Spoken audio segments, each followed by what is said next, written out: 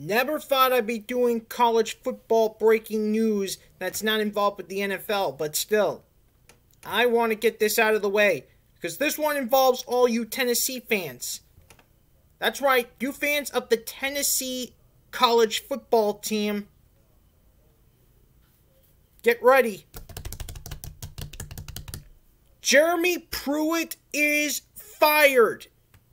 Yep, Jeremy Pruitt is gone. Away from the Tennessee college football team. And now Tennessee, they have to start over. Hopefully they'll draft someone that can lead the future generation of people in the Tennessee college football team. But Jeremy Pruitt, oh my God. I don't even want to talk about it. I mean, seriously. The way Tennessee season went down. Pruitt, good luck somewhere else. Because you were obviously not ready. Anyways, see you when I bring even more breaking news.